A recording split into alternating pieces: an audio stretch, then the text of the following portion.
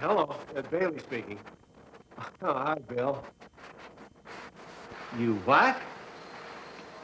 Quitting? Well, how long have you had this in the back of your mind? Well, look, couldn't you come in here and talk it over like a man instead of leaving me holding the bag? Look, fella, you can't just walk away from here and expect to find a job anyplace.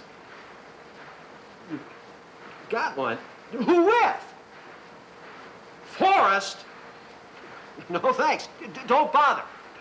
Just forget it.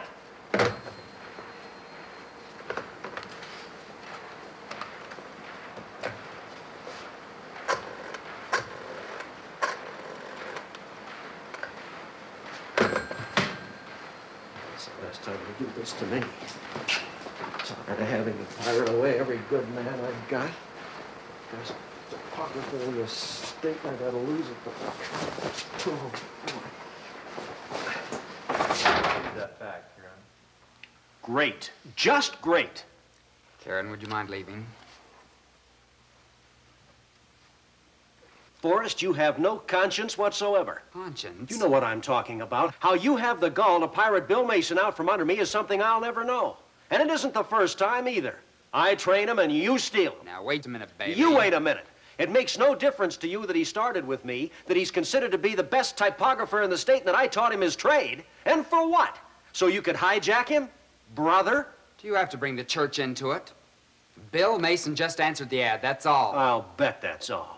I thought he'd been acting a little strange lately. Bill told me he wasn't making enough to support his family. Oh, so you wave a few more dollars under his nose and he quits me cold.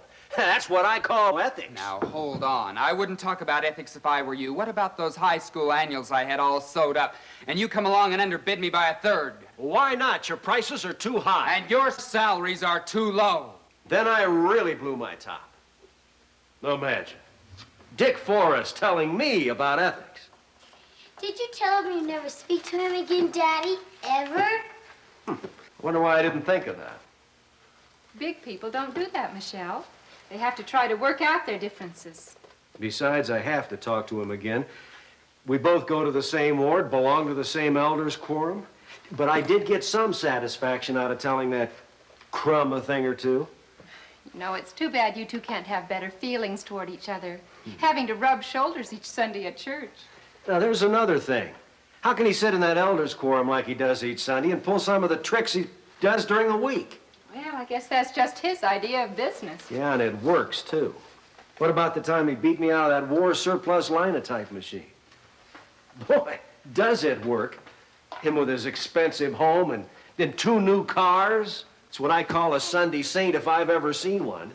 But it helps if your father leaves a little money around for you to inherit, too. I want to be there when it happens, Dad. You'll clean him. Little pitchers have big ears.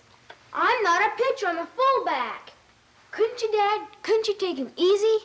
I think maybe you children better run outside and rake the leaves, huh? Not now. Come on. Right now, hurry up. No argument. Hurry up. Drum.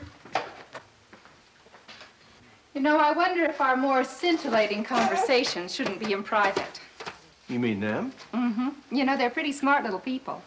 I hope Michelle doesn't bring it up tomorrow in show and tell. And Robbie, he imitates everything you do. Well, I didn't say anything so bad. I just said Dick Forrest was a crumb.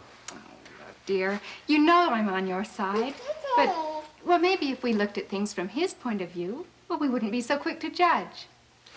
You know, Dick Forrest may be ahead of me in business. But in the wife department, I take second to nobody.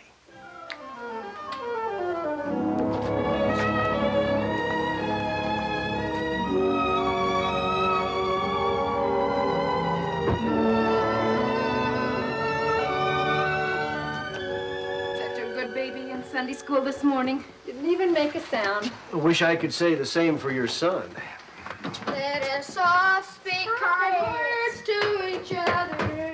Would have to sing that song in Sunday school this morning. Where we may be Michelle, take the baby in and put her in her playpen. There we go. Say, wasn't that a great lesson President Dibble gave this morning? Yes, it was. Smells like the roast is done.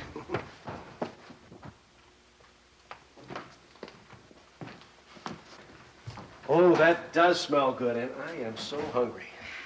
Say, speaking of kind words, how was priesthood meeting this morning? Was Dick Forrest there? Yeah, he was there. He's always there. Oh, I'm sorry, Ann. I didn't mean it the way it sounded. I know he has just as much right to go to priesthood as I do. It's just too bad we have to be in the same quorum. Well, I'm sure he feels the same way about it. You know, it's funny, but he's always been very nice to me. I see him occasionally when he brings Pamela to primary. Oh, he can be nice enough, all right. But he must be basically insecure. You know what he did this morning? Well, we were discussing the Quorum Missionary Fund. And a couple of the boys in the ward are just about ready to go. The Jackson boy and Bob Minton's son.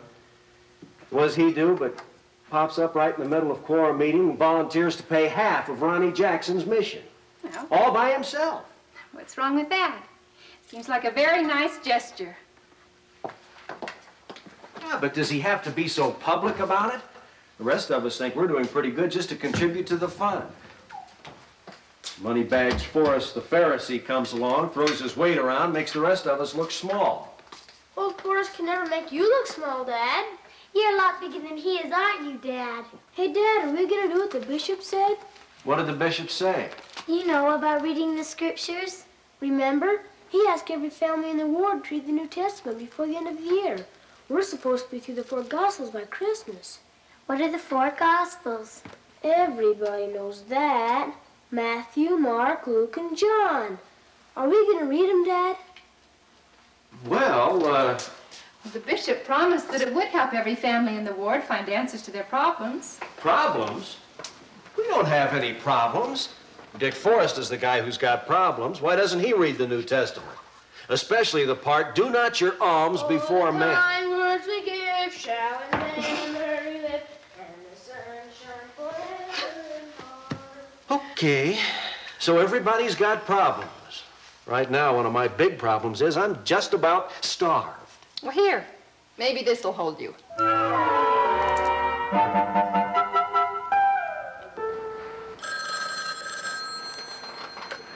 Bailey speaking. Oh, hello, President Dayton. How are you? Good. Well, sure. Tonight? What time? Fine, we can make that. Thanks for calling, President. I'll see you then. But didn't President Dayton give you one clue? Not a hint, sweetheart. All he said was to bring you and be there by 8 o'clock. I wonder. I bet I know, Dad. It's like being called into the principal's office. It's about you and Forrest. I bet the state president wants for free. Oh, Robbie.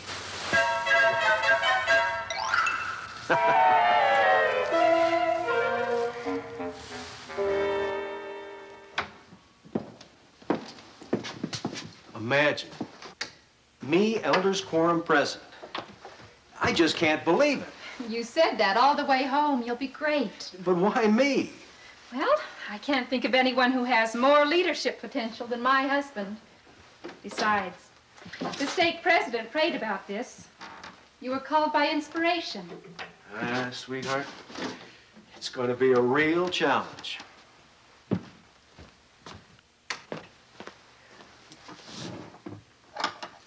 Hey, darling, where's the writing paper? What's in that bottom drawer?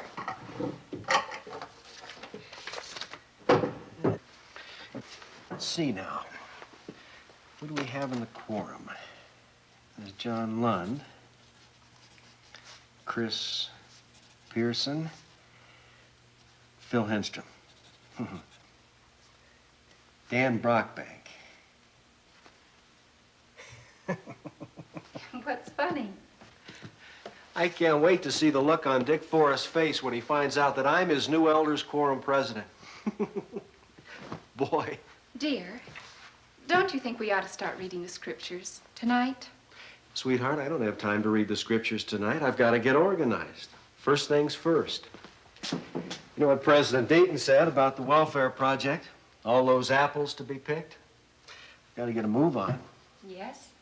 And you remember what the bishop said about how reading the scriptures would help us keep our lives and our homes in order and help us in our church responsibilities. Maybe even in Elders Quorum. Sweetheart, are you going to support me in this? No, I've got to do what I've got to do. And right now, I've got to think about some counselors. All right, dear.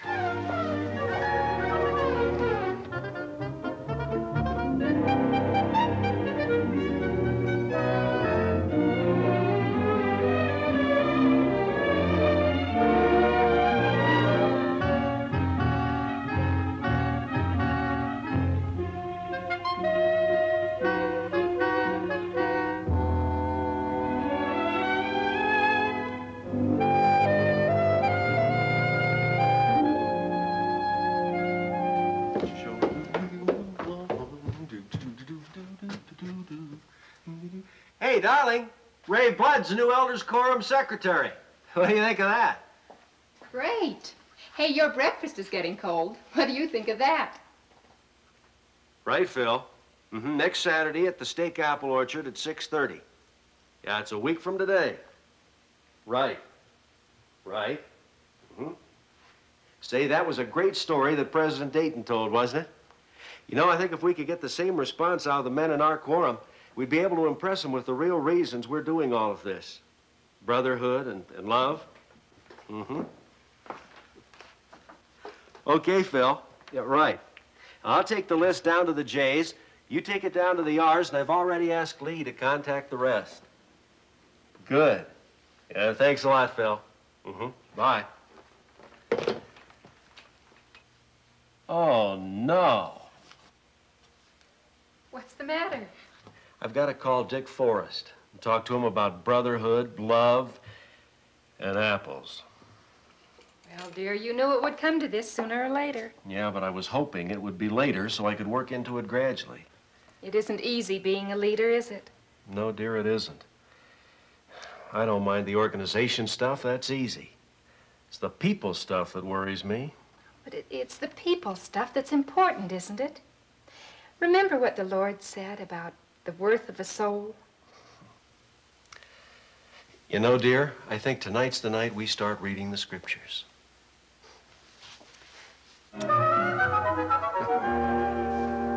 But seek ye first the kingdom of God and his righteousness, and all these things shall be added unto you. Take therefore no thought for the morrow shall take thought for the things of itself. Sufficient unto the day is the evil thereof. All right, Robbie, it's your turn. Right here. Judge not, that ye be not judged. For with that judgment ye judge, ye shall be judged. And with that measure ye mete, it shall be measured to you again. And why beholdest thou the mote that is in thy brother's eye, but considerest not the beam that is in thine own eye? Daddy, what's a mote? Well, that's something that blinds you, son. Keeps you from seeing things clearly.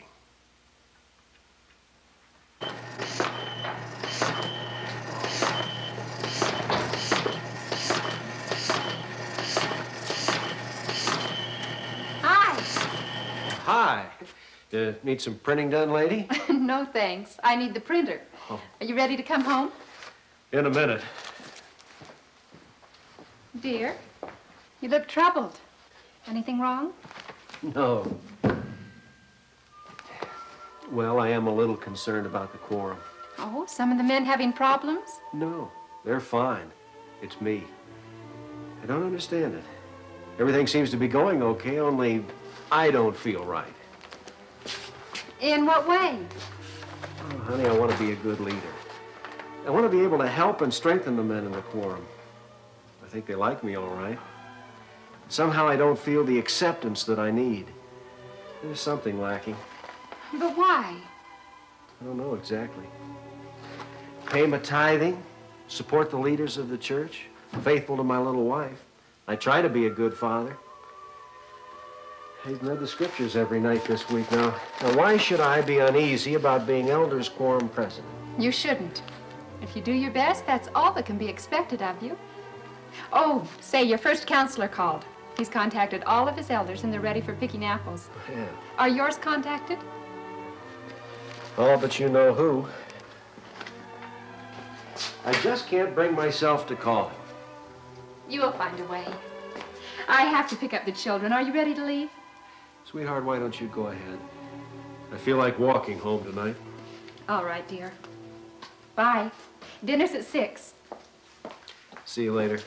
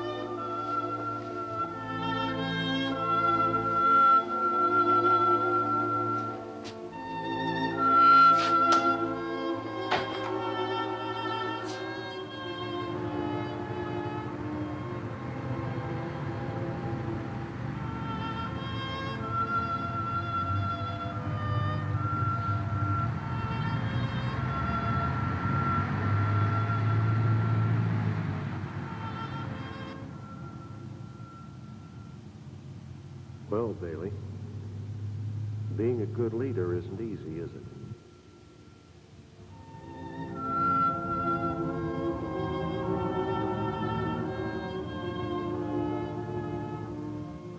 Like everything else worthwhile, it takes a lot of thought and effort.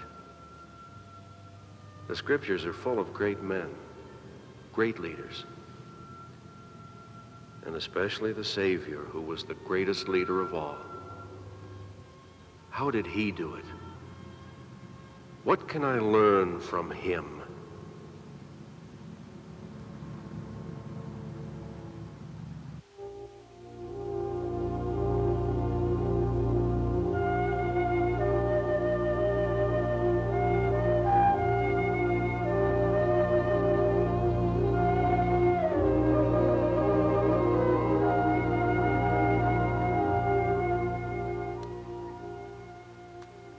Well, for one thing, I could shape up in a few areas myself.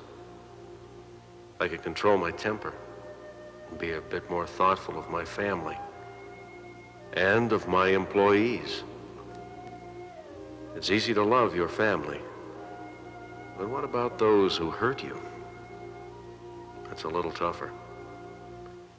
And yet, that's what Jesus said we should do. The Lord also taught us the gospel of repentance. Oh, boy, do I need to put that to use.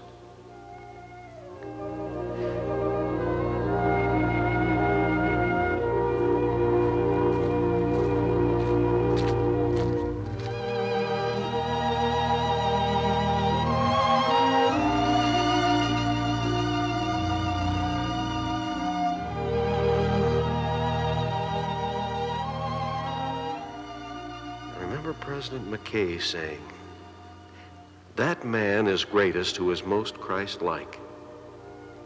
And what you think of Christ will largely determine what you will be."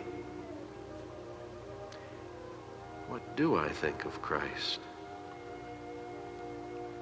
And how do I show it?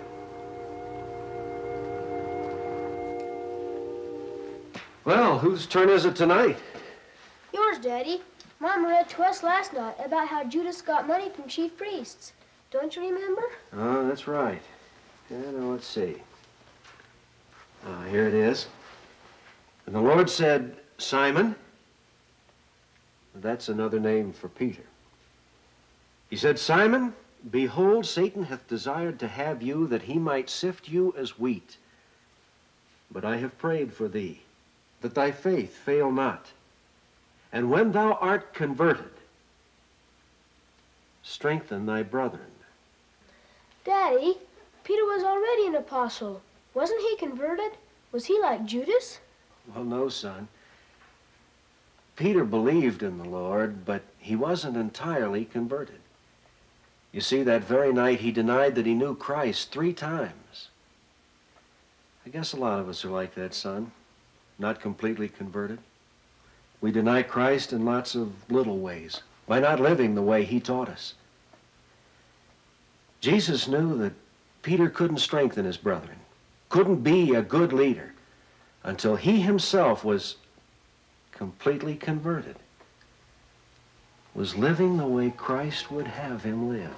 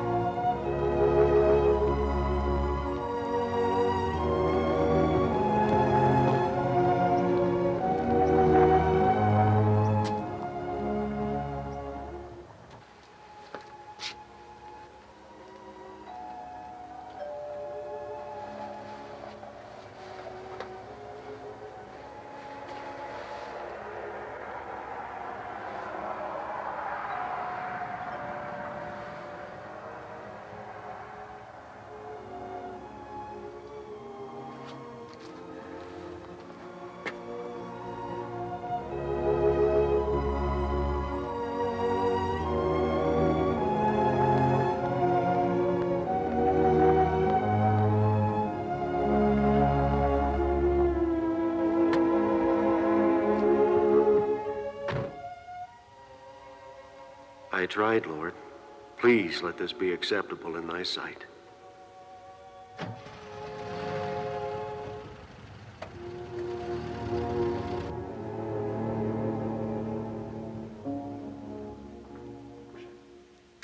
I just can't sleep.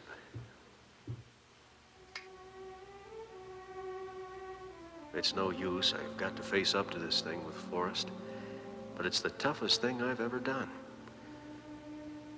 I know now that he's no more to blame for our trouble than I am. But if I do go to him, how will he react? What would Jesus do in this situation? And when thou art converted, strengthen thy brethren.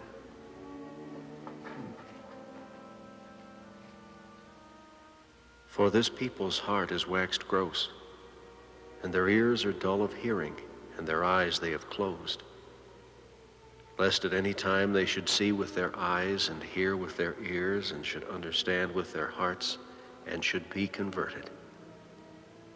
To be converted is to understand with my heart. Understand Dick Forrest and myself.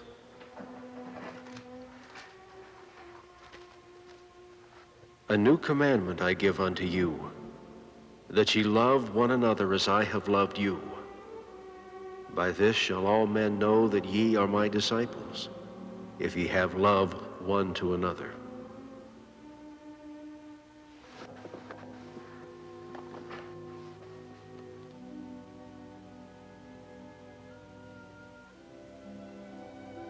No power or influence can or ought to be maintained by virtue of the priesthood. Only by persuasion, by long-suffering, by gentleness and meekness, by love unfeigned. By love unfeigned.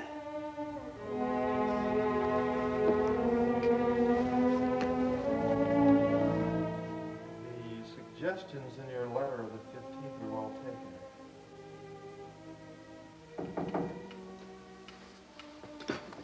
Come in, Warren. Thanks, Dick. That'll be all, Karen.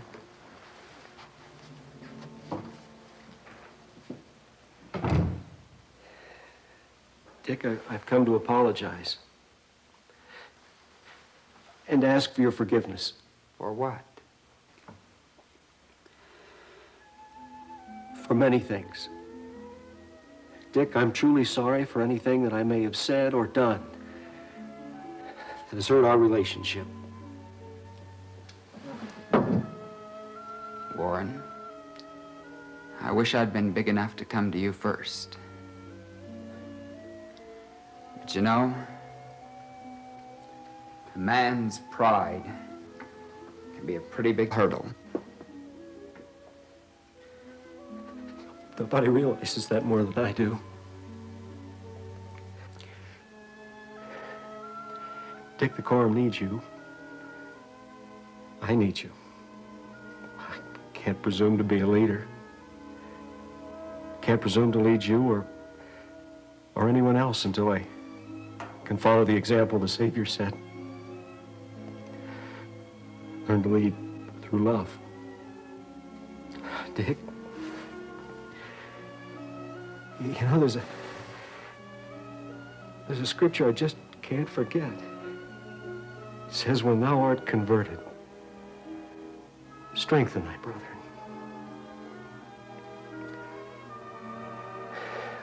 I'm really trying to convert myself, Dick. I hope you'll help me. If you'll help me, Warren, it's been my fault as much as yours.